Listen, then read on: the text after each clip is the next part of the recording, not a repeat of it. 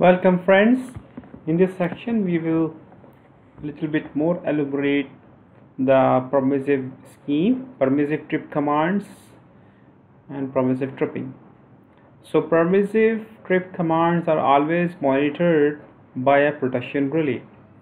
The circuit breaker is tripped when a receipt of the command coincides with the start condition being detected by the protection relay at the receiving end, responding to the system fault. Requirements for the communication channel are less important than for direct tripping schemes, since receipt of an incorrect signal must coincide with the start of the receiving end protection for a trip operation to take place. The intention of these schemes is to speed up tripping for fault occurring within the protected zone. So permissive tripping is kind of tripping that at the local end it should receive a permissive signal from remote end, and also it should pick up in zone. So relay should be picked up at local end and it should have permissive signal from remote end in order to operate.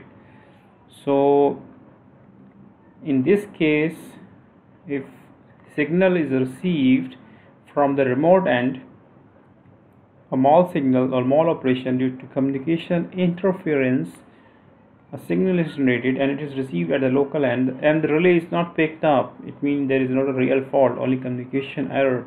The relay will not trip in that case.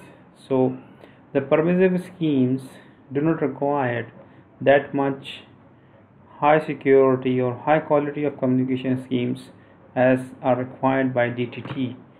So this is the advantage of permissive schemes. But permissive schemes obviously will have some time delay because it has to wait a permissive signal from the remote end, and the time delay is from 0 to 100 milliseconds somewhere. So the remote relay will pick up at remote end, it will send the tripping through communication signal, permissive signal, and it will be received by the relay. So the delay will be within 100 milliseconds. But at the other hand, it has a double check.